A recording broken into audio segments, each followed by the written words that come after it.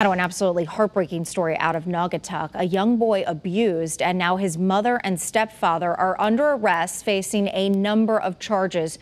We do want to warn you, some of these details are really tough to hear. Naugatuck police arrested 29-year-old Caitlin Baptiste and 31-year-old Kevin Grant on Friday.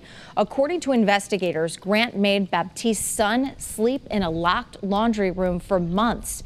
He would also punish him by forcing him to drink hot sauce until he vomited and kneel on uncooked rice and tacks for hours.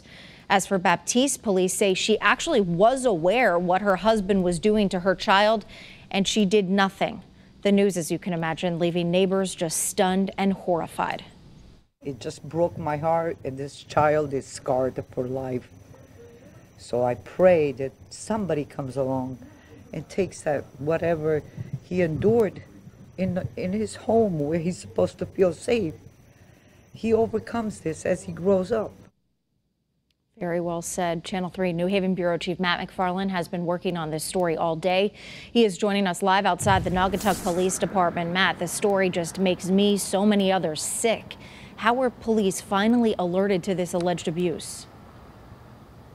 Well, Aaron, it was actually the Department of Children and Families that got an anonymous complaint back on October 1st. That's when they, along with the Naugatuck Police Department, started looking into this. During an interview, the boy allegedly said that the abuse went back to June of this year, and he told them that it continued up until the point when DCF showed up at his house and eventually moved him to his grandmother's home.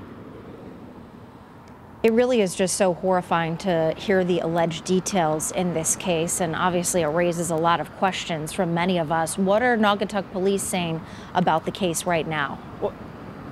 Well, right now they're not saying much. The Naugatuck Police Department says that they won't be commenting on camera just due to the sensitive nature of this case and this investigation. As for the two folks that are charged, Baptiste and Grant, they are both out on bond and they are due back in court next month.